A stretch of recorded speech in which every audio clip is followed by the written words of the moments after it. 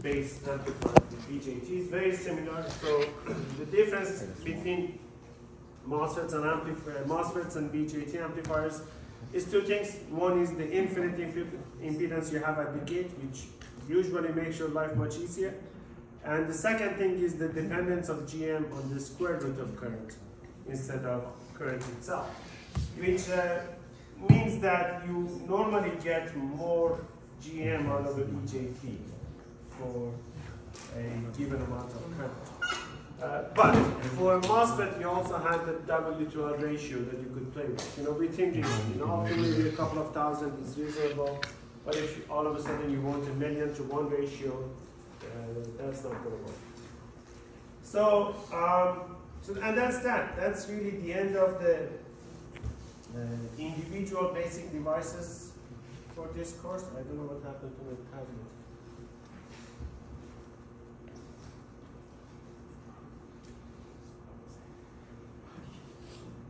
You try closing it and turning it back on? Oh, what? We'll find it.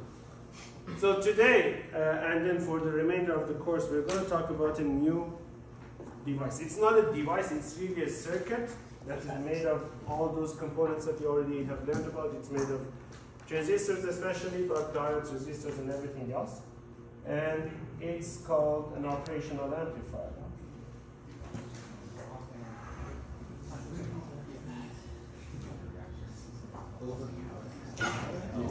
I'm so sad.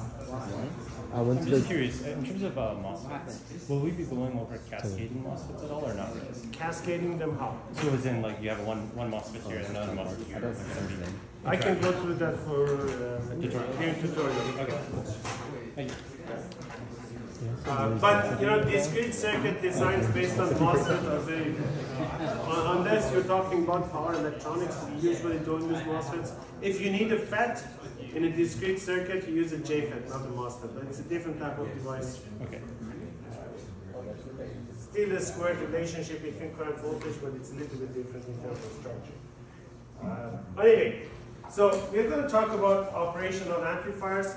If you guys learned nothing so far about BJTs, MOSFETs, or diodes, and you take away just this op-amp material from this course, it's going to help you in more than half the situations in the future, right? So, focus. It's not going to help your grade because it's only 25% of the material, but in terms of what you can do, or what you need to do in future, you can do most of it with op-amps. And it's much easier and straightforward, and somebody else has already gone through the pain of designing many different op-amps for different applications. So pay attention. Good news, these guys are super easy to use. Bad news, they're usually more expensive. But, you know, we're comparing a couple of dollars against a couple of cents. So, really good device. So what is an op-amp? An op-amp is a circuit that has two terminals. At the input and one terminal at the output. So let's call this one V plus, this one V minus, and this V out. Okay? And this is, there are different types of op-amps. We're talking about the most generic one that has voltage at the input, voltage at the output. There are some op-amps that take two currents at the input and produce a voltage at the output. There are also op-amps that have voltage at the input, current at the output. I haven't come across one that has current at the input, current at the output. But anyway, you can have that one too. But this is the most generic one. This is 95% of op-amps that we see out there. And for an op-amp, the relationship between the output voltage and input voltage is this. Okay? As simple as that. So, how does it do that? Well, there is a relatively complex circuit inside this. There is a bunch of transistor amplifiers and biasing circuits and everything else inside it that make sure this relationship is held, right? And you normally use op-amps as linear devices. If you look at that relationship, it's a linear relationship. A naught is a constant, it's your gain. And it's a linear relationship between the out and either one of the two inputs. How we maintain that linearity, we're going to talk about in a second. But this is really it, as simple as that. And you can notice that, okay, I can connect V minus, we call that inverting terminal. So this is inverting input. And this one on top is obviously non-inverting. So when I talk about inverting input of the op amp, it's V minus. When I talk about non-inverting, it's the other, V plus. And you can see that, for example, if I connect the inverting input to ground, I have V out equals A naught V plus. I already have an amplifier. A naught is usually a large positive number. And if I want an amplifier with a negative gain, I connect V plus to ground and apply the input to V minus. That's as simple as that, right? So let's see. I have an example here. Let's just go through this example. We already can show that an op amp with this configuration can be useful. So let's say I have a situation like this.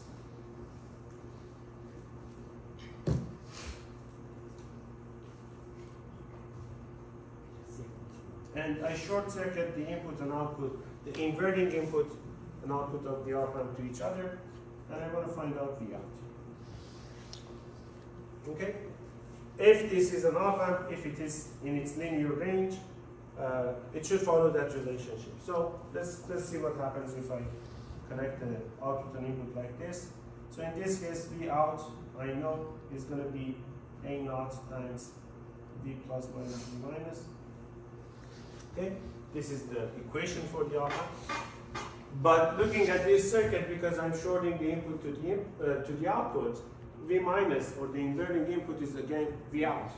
Same parameter. So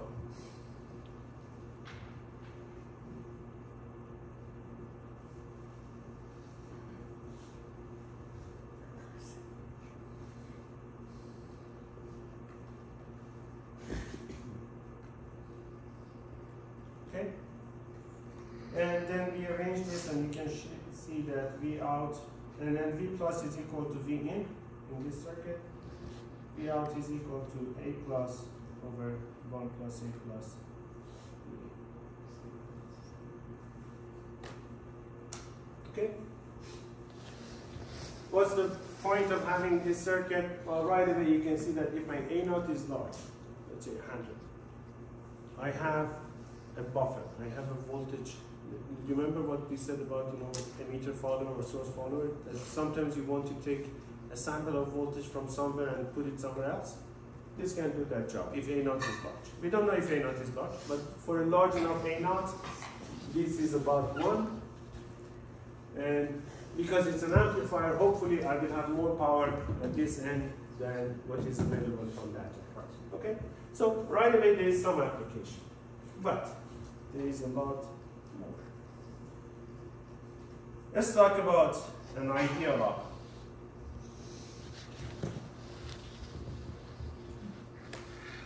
So we didn't talk about ideal BJTs or ideal MOSFETs. Well, the equations you learned are for ideal devices anyway. In physics, in reality, they are not as nice. But let's talk about an ideal op amp. An ideal op amp has these 4 characteristics. So let me just draw the op amp on the corner here. 2 inputs, inverting and non-inverting, V out.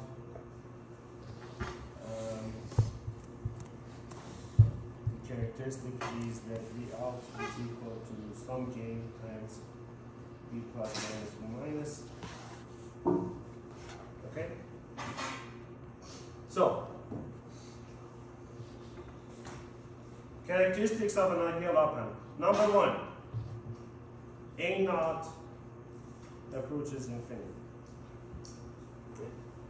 So like before when we said, a small signal, you could ask small compared to what? You can ask the same question here. Infinity means what? Is 10 considered infinity, or 100 or so?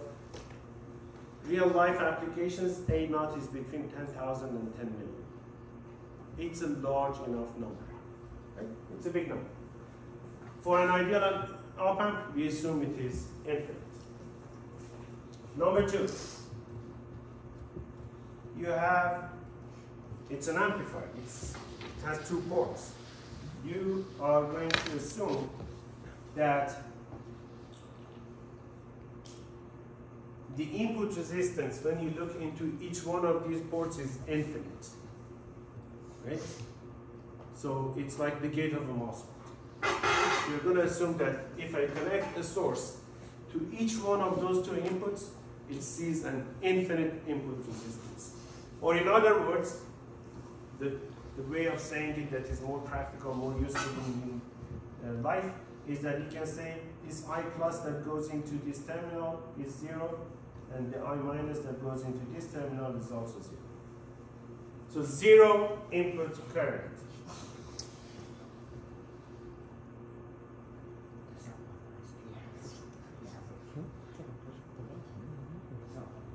Or RA approaches infinity.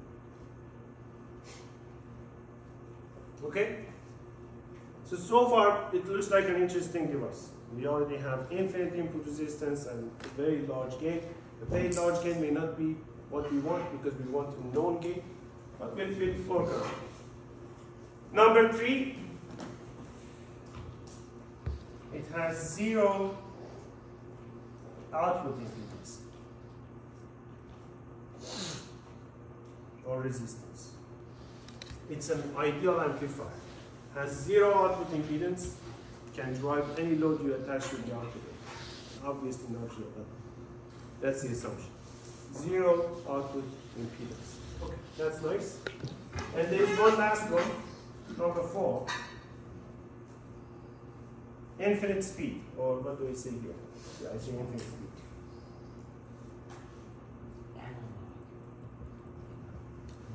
What are you saying?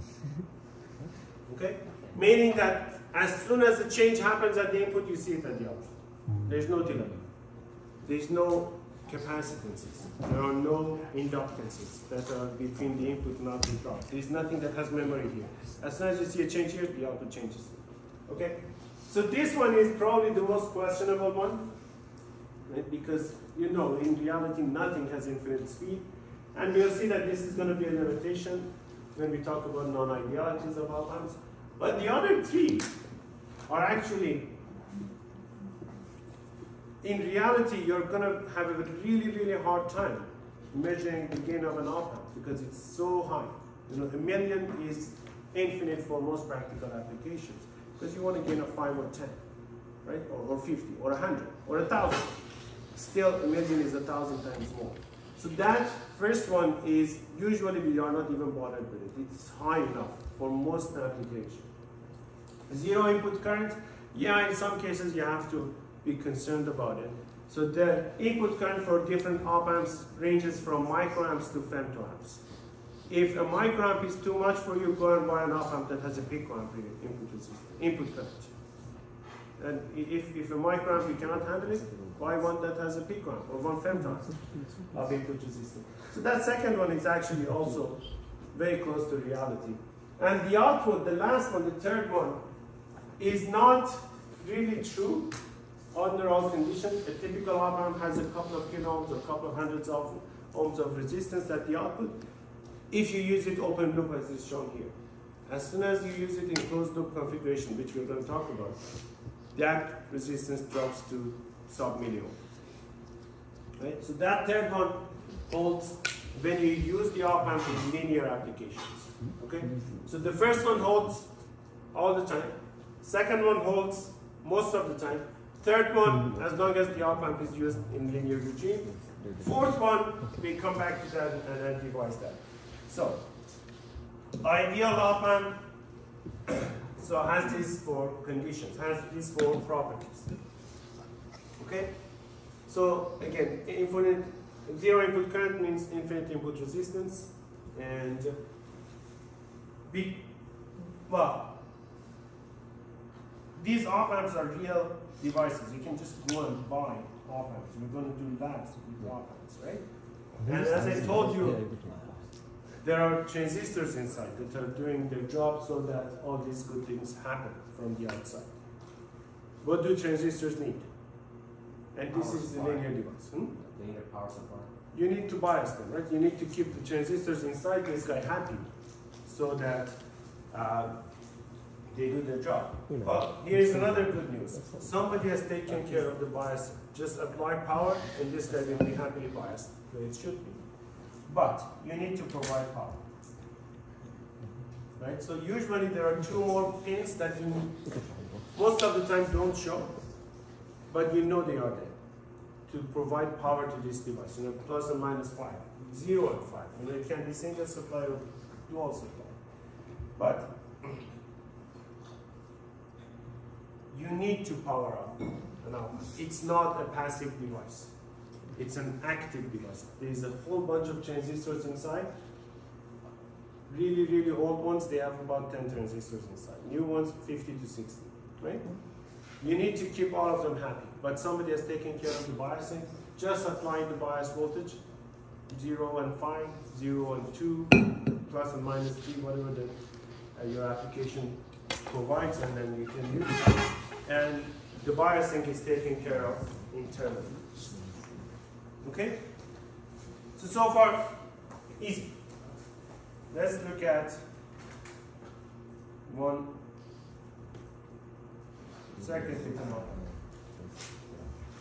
So let me connect the source to an op-amp, an ideal op-amp, like this. I connect the non-inverting input to ground. Connect the inverting input to a source, that's shown here. And establish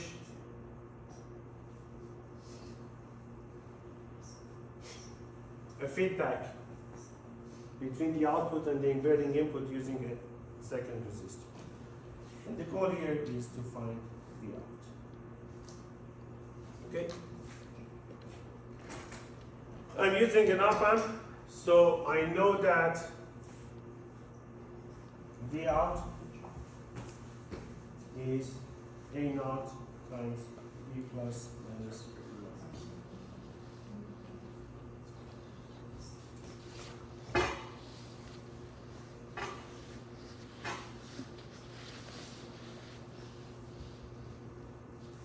I missed one point here.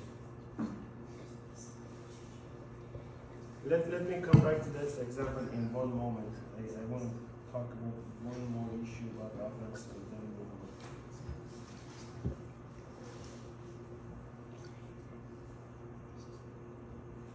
So let's consider that op-amp again, and let's assume in this case it is an ideal op-amp with all those things that we just mentioned, plus right? And because this is an ideal op-amp, it follows that op-amp, well, it is an op-amp, so it follows the op-amp rule. The out is equal to sum A naught times B plus minus B minus. Okay? So that's, because it is an op-amp, that should hold. But it's an ideal op-amp. So A naught goes to infinity. And let's see what that means. If this is a real circuit, and op-amps are real circuits, V out cannot approach infinity. V out has a limit. It's some voltage within the bounds of your power supplies. So if I write this equation, if I go and write that first equation like this, so V out, or V plus minus V minus, if I write it as this, because V out is finite, 1 volt, 2 volt, 5 volt, 10 volts, okay? And A naught is infinite.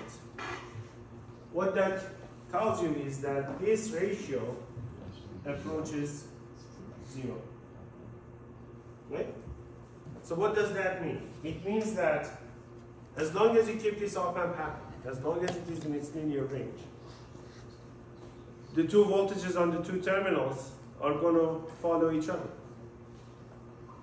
Whatever you put on V plus, you're going to see on V minus.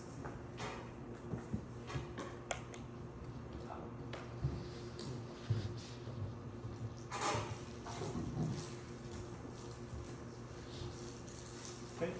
Whatever voltage you apply to the inverting input, you see the same voltage mirrored on the non-inverting input and vice versa. The two voltages track each other. And then we're going to see that in the circuit. You know, the circuit I'm showing you at the bottom will demonstrate it right away. But the two track each other. Okay? So you may ask what happens if I apply two voltages, two different values to the two inputs. And the answer is that because of that high gain, you're going to push the op-amp out of its linear range. So let's say if you're using plus or minus 10 volts for supply, V out has to be between plus or minus 10. So if you apply, let's say, with a gain of 1 million, if you apply 0.1 volts to one input and 0 to the other, the output wants to be 10 to the 5 volts. It's beyond the bond that you provide. Note the upper bound is 10 volts. The op-amp will hit that limit. It's going to be non-linear. So it's not in that linear range that everything nice applies to it anymore. As long as the op-amp is in its linear range, this holds. Okay? So that's nice. So as long as the op-amp is kept in its linear range, this holds. And you know, you change V plus and V minus follows that. Right away, that's really interesting. It's like I have a short circuit between the two. Right? If I change V plus, V minus is changing and following that. What's the difference between this and a short circuit? No current is going between, right?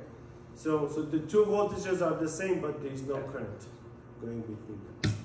So that's very, very important. Keep that in mind. So for that reason, this is called the virtual short.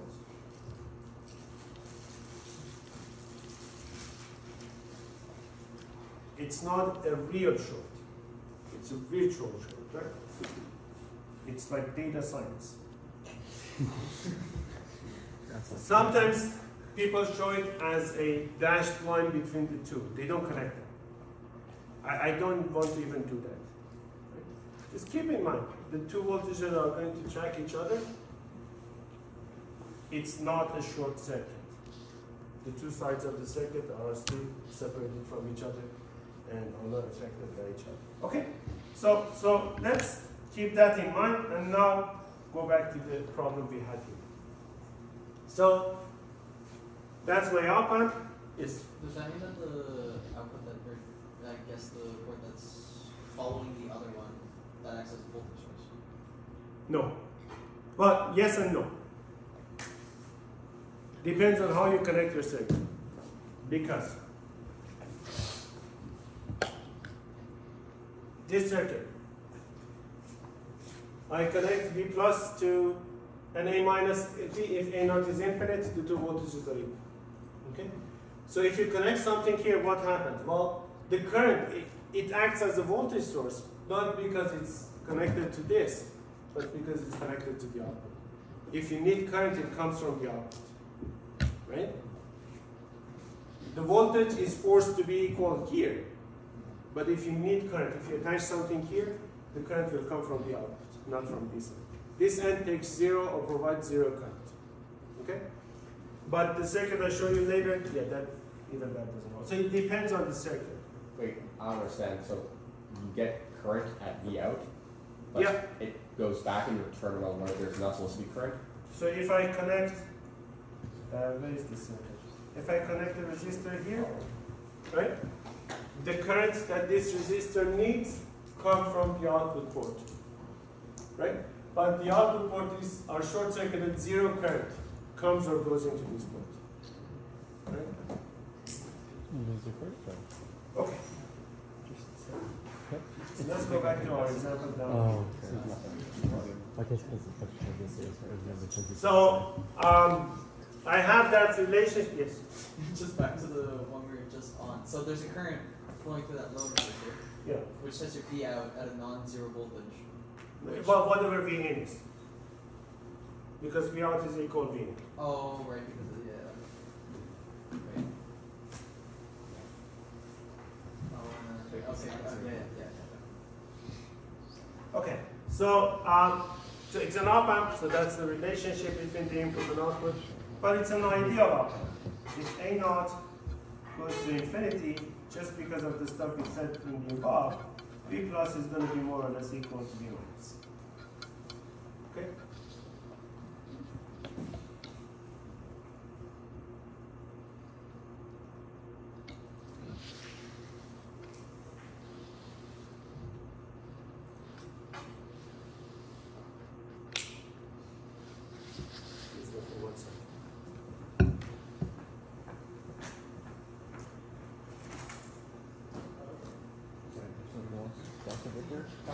Dr. Victor? Teach us op amps.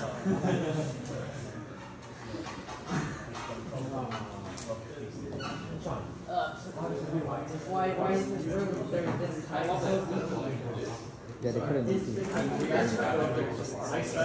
got any.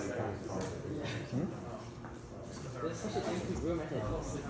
So this week is the school break. My son is alone at home. Okay, so A naught goes to infinity. Ideal op amp. That means that I have a big short road between the two inputs. What does that mean? I'm forcing the voltage of the non-inverting input to be 0. What that means is that because of the virtual short that I have here, this voltage is also 0. So V minus, because V plus is equal to 0, I get V minus that is equal to 0. Okay? And if I want to find V out now, life is easy. Because I can calculate the current through R1. This current, I1 that's got it.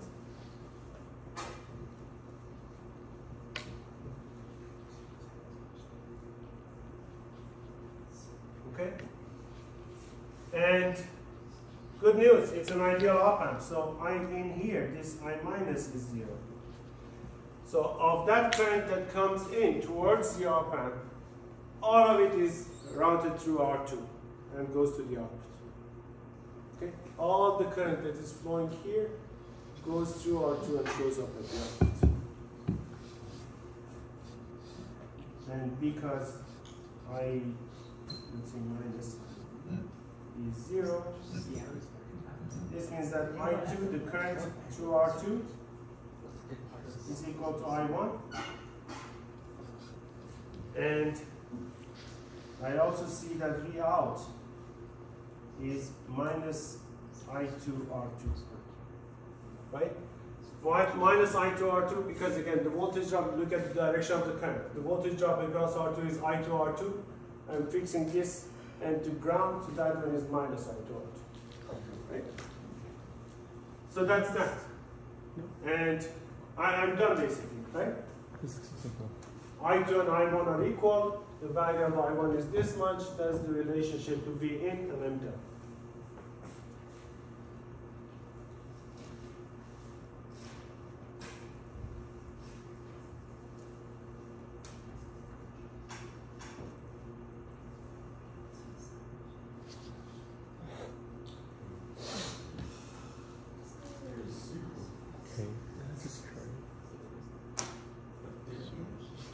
Okay?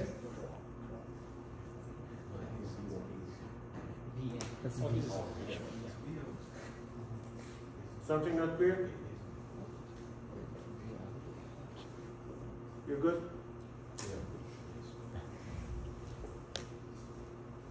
I should know, all of you should fall in love with this thing right away. Whatever gain you want, you get. Just choose two resistor values. You want 10, choose 10K and 1K. You want 100, choose 100K and 1K. You want 0.5, choose 1 ohm and 2 ohm. Right? Can we say that R1 and R2 are in series then? They are not in series. Right? But, okay, so they see the same current, but they are not in series. Because for two resistors to be in series, that middle node has to float. I'm forcing the voltage on that middle node to be 0. Oh, to 0. Okay. Right? I'm forcing it. Using the op amp here, that's the job of my op amp. It's forcing that middle node to be at 0 volts. 0 volts, not ground. Not ground. Right? 0 volts. It's not grounded. It's 0 volts. They have a name for that too. They call it a virtual ground. It's not a real ground. It's a virtual ground. If you replace R2 with a potentiometer, can you have variable gain? As easy as that. Or change R1 with a variable gain, with a variable resistance. R1. Right? R1 is easier. Or save your money. You buy one potentiometer because the potentiometer has 3 terminals. One to the output, one to the input, middle, one to in between. And you have your variable gain. The problem with that approach is that you have a nonlinear gain, right? Because it's the sum of the two is constant, but then Is that speaker? Because you just changed the Yeah, is that how my analog speaker works? Like if I turn it, because the decibels is also on a exponential scale. Is that what it is? For potentiometers, depending on how they make them, they can make it to be linearly proportional to the angle, the value of the resistor, or they can make it logarithmic, or they can make it quadratic. They can make all of those things, right? Depending on how old your amplifier is, if it is really old, it may have one of those special potentiometers. If it is new, those are not cheap. So you may want to use a linear potentiometer and use a nonlinear transformer somewhere. Nonlinear transformer of resistance, not a transformer. Right? So transform that into some value of some nonlinear value. So can I just make a speaker amp with a single audio? You're going to do that in the last lab, right? So last lab, you're going to use an op amp plus a little bit more to make an audio amplifier. And then that's a $2 audio amplifier. It's going to be as good as a $2 audio amplifier. But it's very easy to make. It's super easy to make. Now, just hold on a second. So, I already love this guy. It gives me any gain level. Positive, well, it's negative, but more than one or even less than one if I want to, right? It gives me zero output impedance. In theory, this can drive any load. I don't have to worry about, if I'm attaching a 100 ohm load to this, or a kilo ohm load to this, or an 8 ohm load to this. In theory, this doesn't care. My source here may be super weak. It could be a tiny microphone. The op amp provides all the power that you need to drive a speaker. That's great. What about the input resistance? What is the input resistance? What does this happen?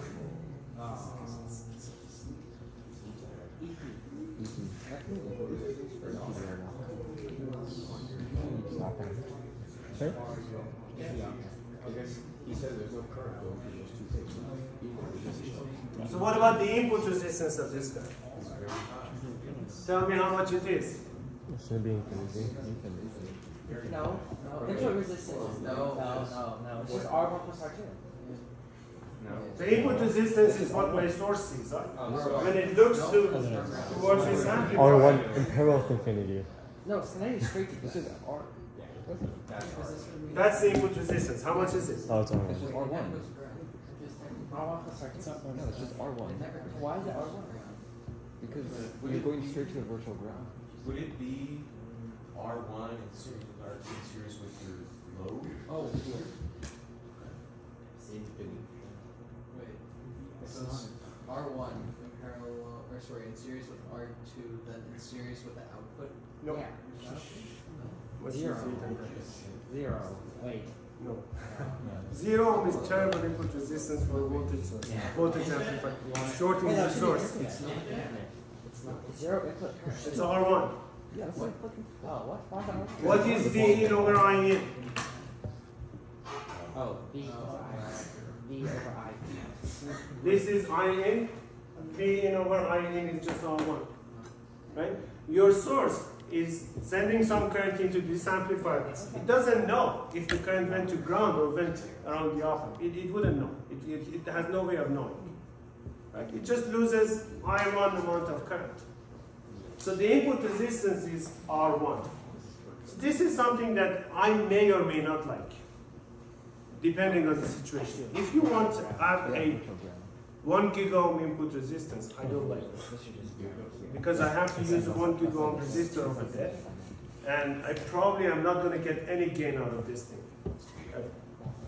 Because then I have to use, for a gain of 10, I have to use a 10 gigaohm resistor up here. Those kinds of resistances are not easy to handle. But if I want a precise 1 kilo ohm resistance for my input, I get it. Just put 1 kilo ohm here and choose R2 to get whatever gain you want. Right? So it gives you flexibility to choose whatever, to have whatever input resistance you want. Unless you want something super high. If you want a super high input resistance, then this guy may not be the best choice. So, but I2 plus I1. this triangle that you've drawn is like kind of like a black box. Yeah. How, like what's inside? How does that? Do you want to see now, or can you wait until the last More lecture? Can I start spoiling his Spoiler. I'm really tempted to do this. Gigapower? Oh, Lego. Or fake Lego. Fake Lego. For cheap Lego. That'd probably be like about $500. Yeah. There's not fun actually. Oh, you bought them before? Like the live? Oh, what? No.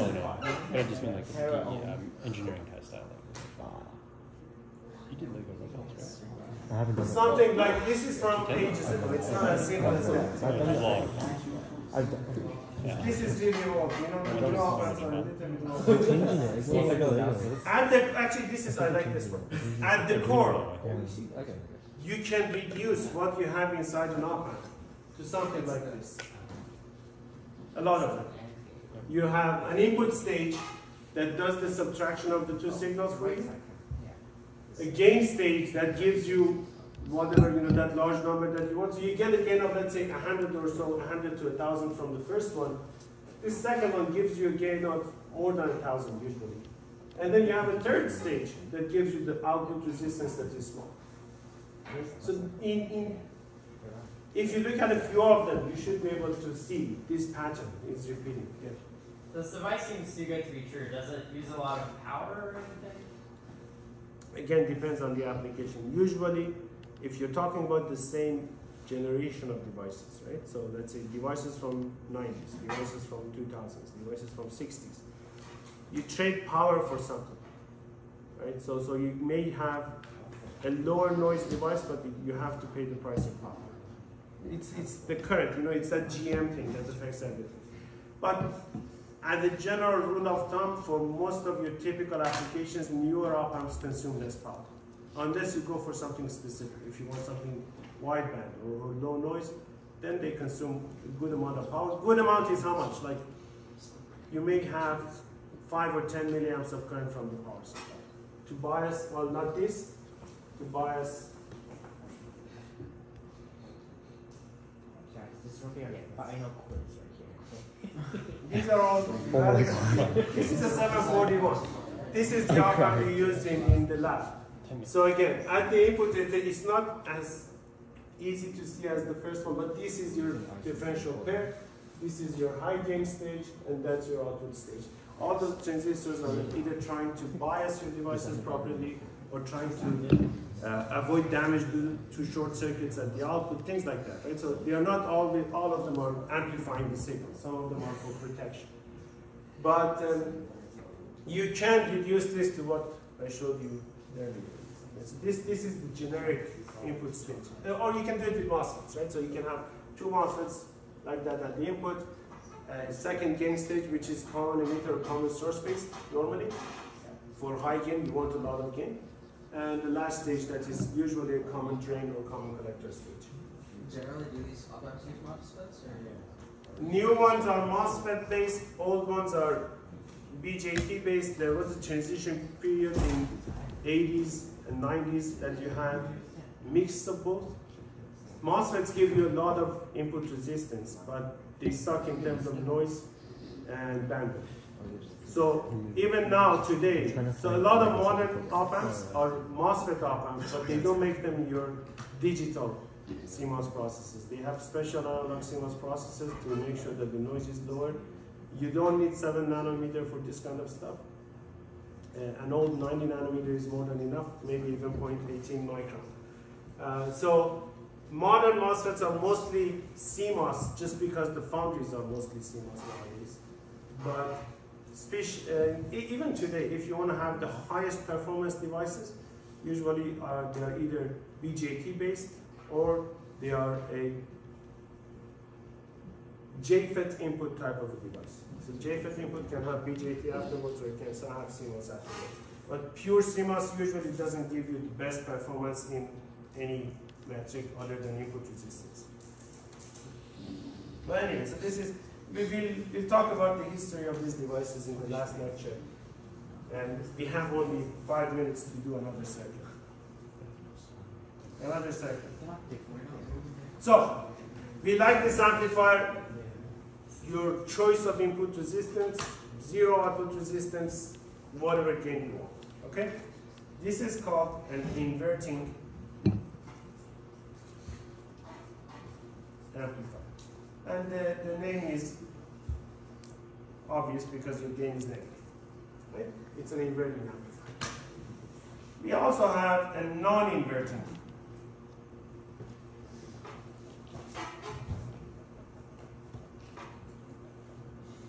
amplifier for those who are allergic to a negative signal.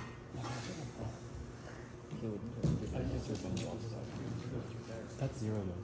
Yeah. And notice that I'm not drawing the power supply contacts, but they're always there. You need to bias. Whatever circuit you saw before has to be biased. Those transistors have to be in their active regions. No, here. Isn't that infinity? Oh, that's what it was.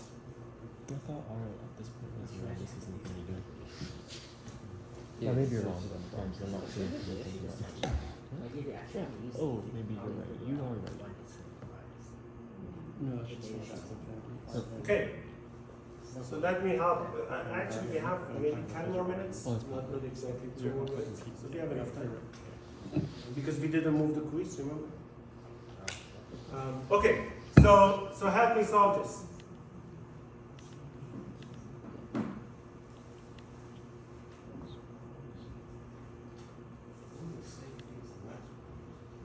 Same principle as the last one, right? So let's assume that ideal op amp and ideal op amp rules apply. So B plus equals to B minus, and I gain I plus and I minus are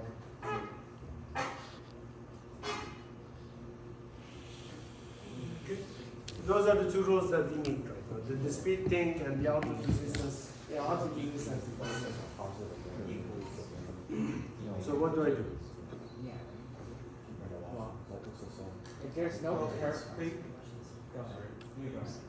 shit, I'm moving on. Okay, because there's no current for I minus. That means the voltage at the negative is zero, which means Vn is also zero. How?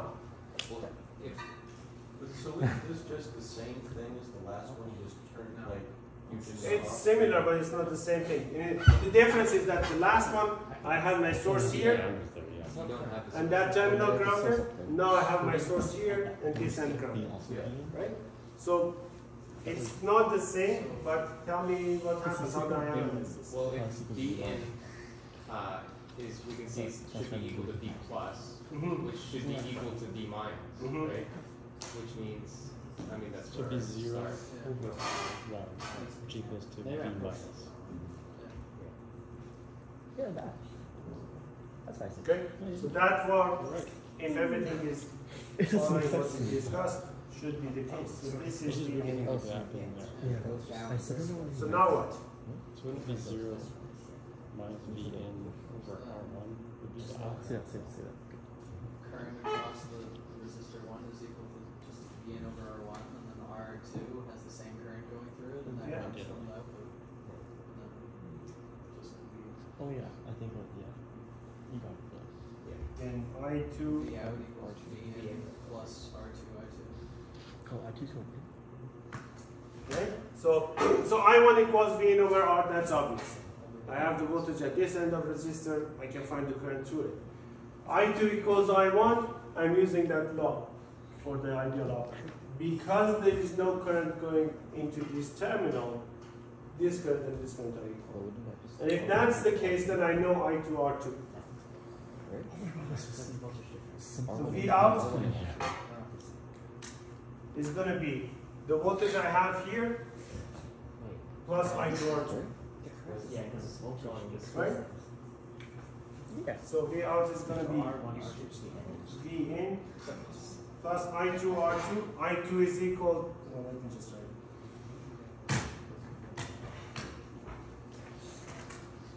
I2 is equal to I1. I1 is V in over R1. The last one, we said it was 0. Oh, wait, actually, yeah. Where? That's not between the two resistors. We said it was 0. It's connected to zero. Or it's virtual zero. Virtual zero. So it's not in series. But this one is not virtual zero. It's just V1. Yes, but there's no currents. That's fine. Okay? Means There are different ways of solving. That's why So if you want a positive gain, here is the circuit rule. Again, you can get any gain larger than 1. There is a limit. This guy doesn't give you any gain you want. It gives you any gain you want that is larger than 1. The minimum gain is 1. Which is fine. Usually you want some gain, or you want to just copy a voltage. If you want to copy a voltage, make this ratio 0. How do you make it 0? Set R2 to 0, or set R1 to infinity, open R1. Or do both, just short circuit the output together. Right? So that's what we saw in the first example. But if you want a positive gain, this is the circuit for you. Has 0 output impedance. That's the nice thing. So that's taken care of. What about the input impedance? What about the input resistance? When I look into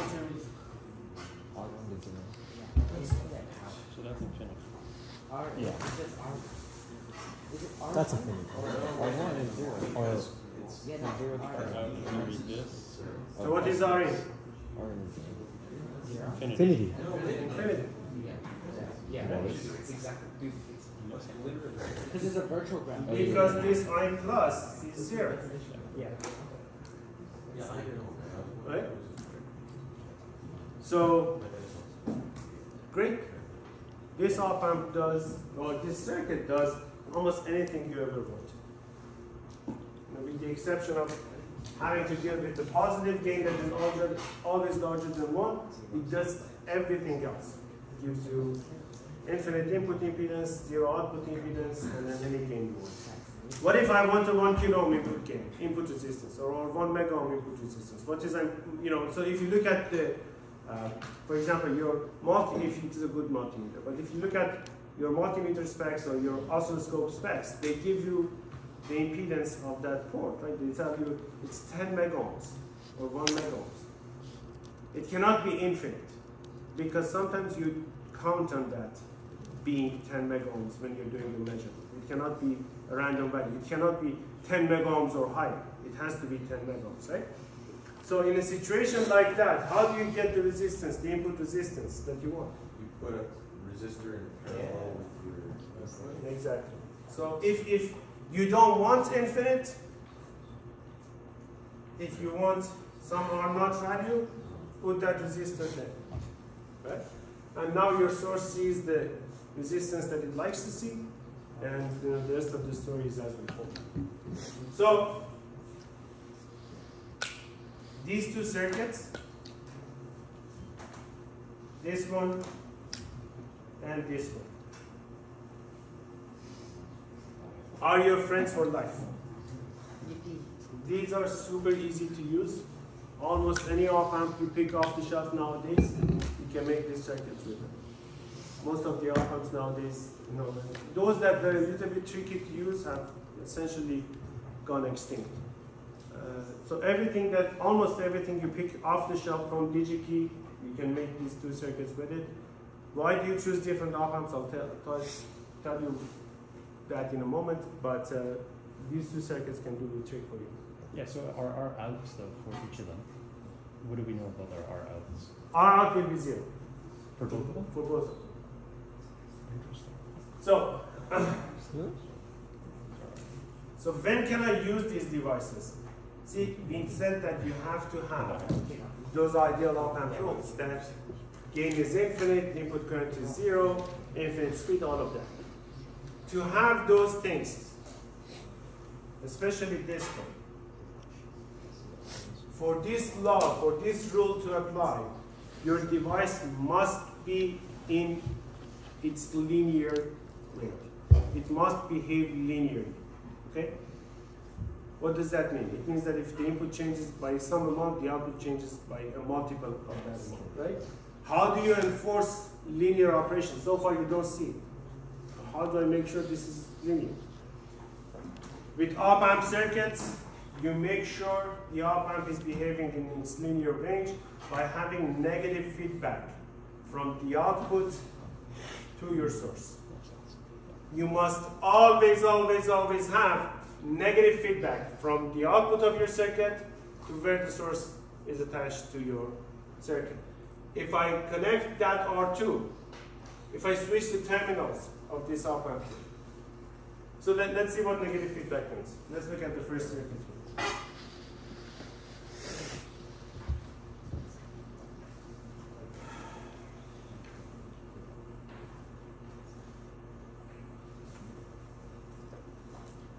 This is ideal. In reality, you don't have infinite gain, right? So in reality, V plus and V minus will be different from each other by microvolts or nanovolts.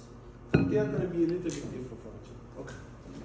So let's see what happens when V in goes up. If V in goes up, because your input resistance is not infinite either. You have some huge resistance here, maybe a gigohm, maybe a few gigohms, but it's not infinite. If V in goes up, you expect that V minus to go up as well, by nanovolts. Okay? But if I pull the voltage on this side of the resistor up, I'm going to pull the other side up as well. Okay? So if that goes up, then V out, which is some very, very large gain but not infinite. V plus is 0, so I'm just going to write it as 0. Minus V minus will go down, right? Because V minus is going up, it's a negative gain now. V out will go down. If V out goes down, okay, so you're pulling the voltage at the R2 end down. You're pulling that down, it's going to push V minus down again.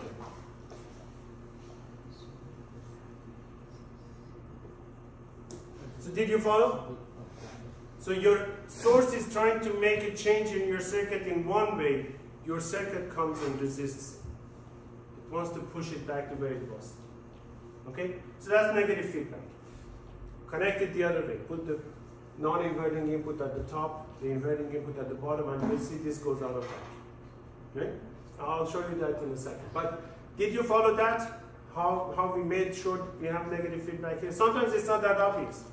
In here, it is very obvious actually, because usually, especially if there is not a complex network between the output and input, we just try to find a connection between the inverting input and the output. Right? And if there is no connection between the non-inverting input and the output, you are safe in most cases. But sometimes it's not that easy. You want to track the signal. Let's do that for the bottom one. Over here, let's say V in goes up. It's pushing my circuit. You know, it's happy where it is, but V in is now moving in a direction that wants to cause some change. So V in goes up, V plus will go up. V plus is shorted to V in. If V plus goes up, the op-amp is going to respond to it, right? We said infinite speed, but it's not infinite speed. So V out, which is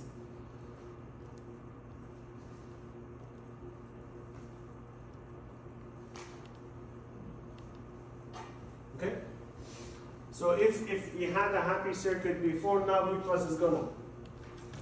If V plus goes up, V out is going to go up, right? Because this guy hasn't changed much, right? We're moving faster than the speed of light in this case. So V out will go up, right? If V plus goes up, V out will go up.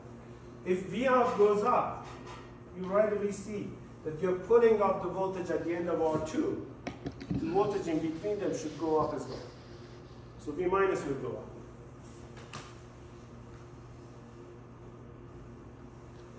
And if V minus go up, if V minus goes up, because of that same relationship, you're going to pull V out down again.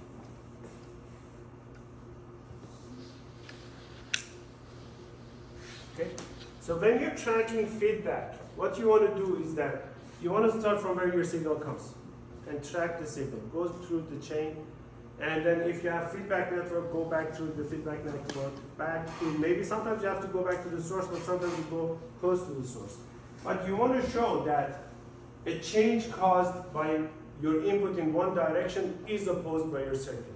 So a change caused by your input here wanted to push V out up, the circuit goes and pushes V out down. So this tells you negative feedback. Your input wanted to do this, but your circuit pushed it back. Okay? In the other one,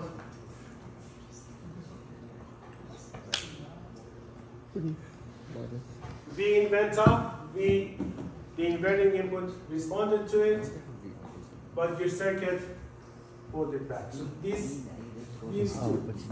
tell you that the feedback is negative. If you switch the terminals of the op amp in either one of those situations, you have positive feedback. Let's just do that quickly and then end this session. So, let's say I don't know enough, let's say, or I missed the pins when I'm making connections on my breadboard.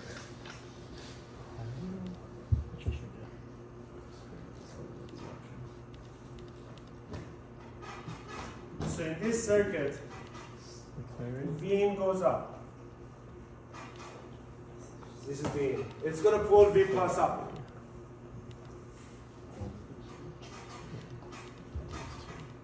It's going to push V plus up. If V plus goes up, because it's an op amp,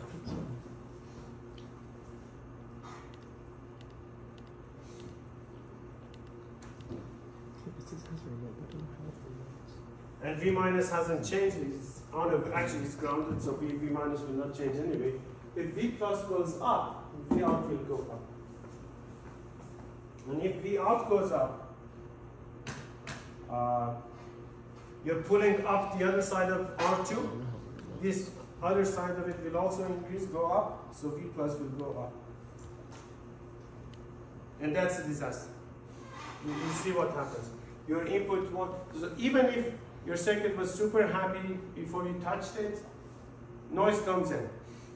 Noise comes in, pushes your V plus by the tiniest amount up, your op amp goes and makes sure that you end up blowing your output, right? So whatever it is, you're gonna hit, and then after that, if V plus goes up, you go back to this loop. Keeps increasing until you hit the power supply limit, right? Your 10 volt bound, or 15 volt bound, 3 volt bound, whatever it is.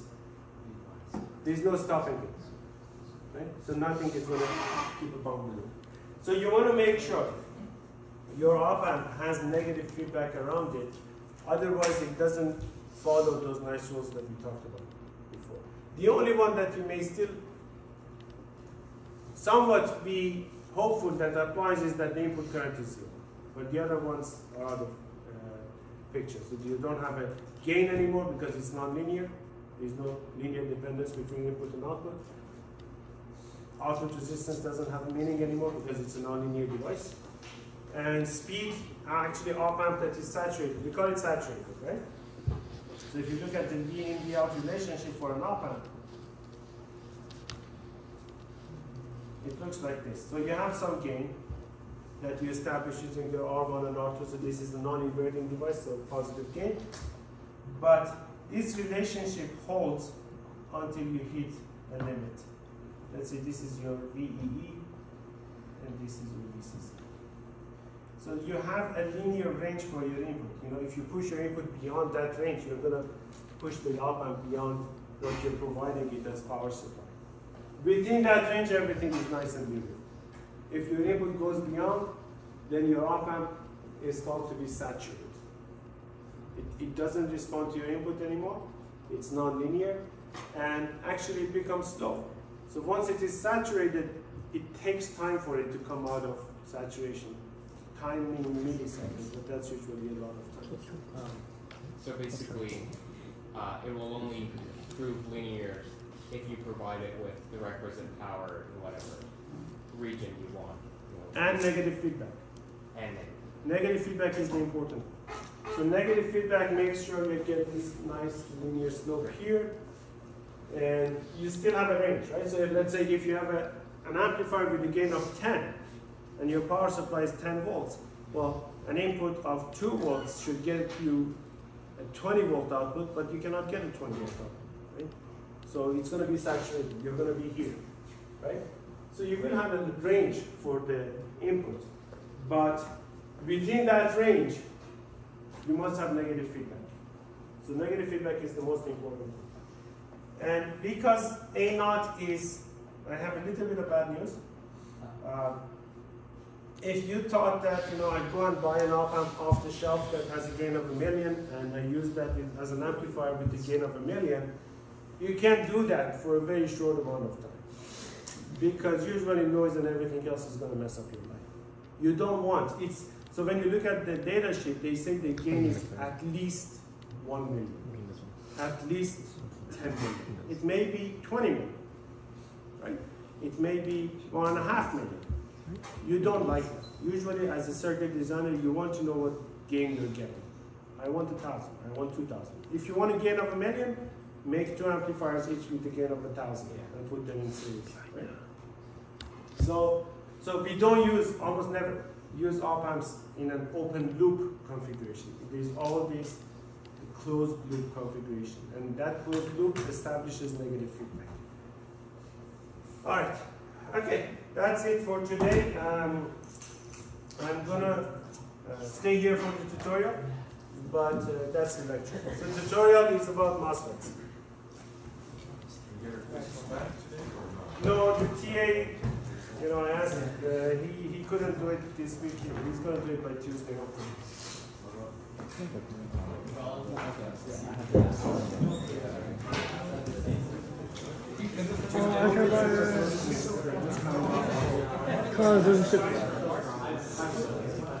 No, I want to spend my money.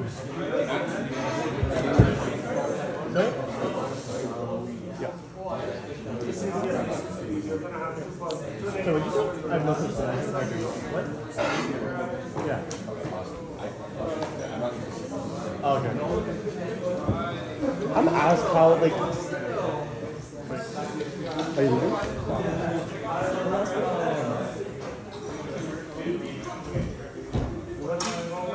Like here, it's not in series. It's start 0. What are you saying voltage is 0 here? The concept of 0 voltage is like kind of weird to me. Virtual 0. What does that like mean though? So physically, like I have a wire here. Virtual voltage. Virtual voltage? Yeah, because he's saying that virtual voltage like here is 0. Right? Yeah, because this voltage is the same as this voltage. Now that doesn't mean they're the same node, that just means that they're the same value. So there's no potential difference between them? Yeah, but you can't pass current through them. Because it doesn't make sense, you can't have a good flow. So this voltage here is going to be different than that voltage there. We're just wondering like why you can't just do like this. Yeah. Why doesn't it flow through? Why not? No, it's just like shipping location. Yeah. Because this voltage here is affected. I go buy now. What do you mean why? So I can't. Oh, is it because there's free? Hey, maybe you should buy your Lego. Huh? You should go buy Lego. I'm buying Lego. If either will fly Big Lego. We'll go this way, or we'll go this way. But this is affected by this. You should get the typewriter. So to me, The what? it's The affected typewriter is by actually really cool. Typewriter? That's not the if typewriter. this is a higher voltage. No, listen. I know, but I want this. No, get the typewriter. yes, I but want this this. doesn't prepare it for a lower voltage. I want things like The thing is like Lego Street, it's like once That's you buy why one, our gain you is have to buy negative. it. Yeah. Otherwise, it's like, what the heck is it costing?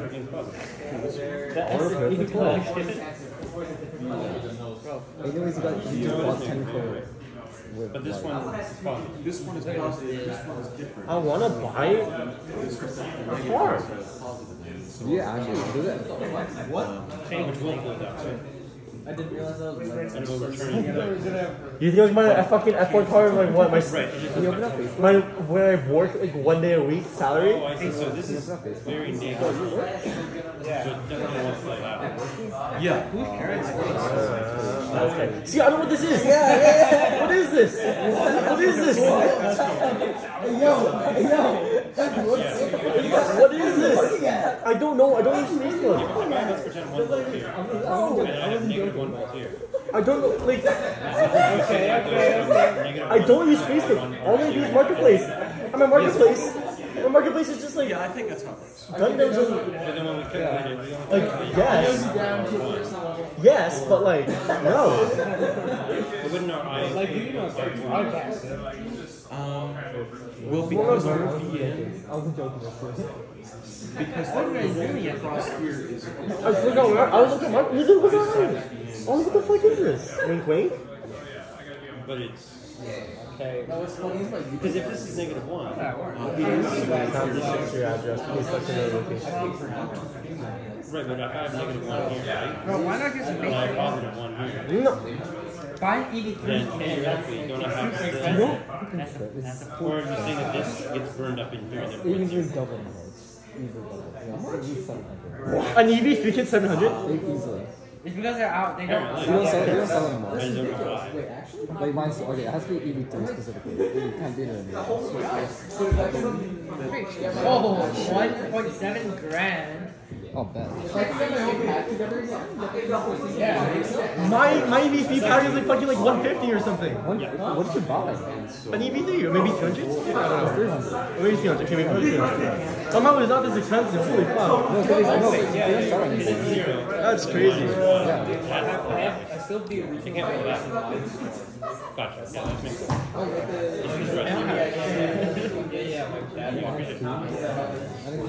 You understand? Yeah. So I kind of misinterpreted this. This is negative. So our P out over VM is negative. So, And that means this way? no, because we're at a positive okay. 0. It's flowing that way. So why? I still don't understand. Yeah, yes, yes. I don't understand why can't we just treat this as a series? Because no current, you really don't say good quality faster. I know, right? No current, so I can do this IS, right? I0, so B0. So there's no voltage right there, which means, oh, I can do open circuit. There's nothing right there. So is this just not one straight line?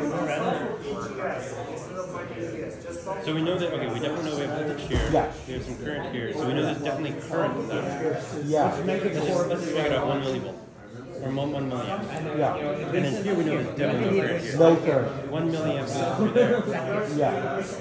I'm sorry, too. Yeah, I know, but like, he's also. I guess that doesn't make sense to me. Is the current going through here? R1 plus R2? Yes, that's what I was saying too. I was like, okay, wait, why isn't it like V over I1 plus I2?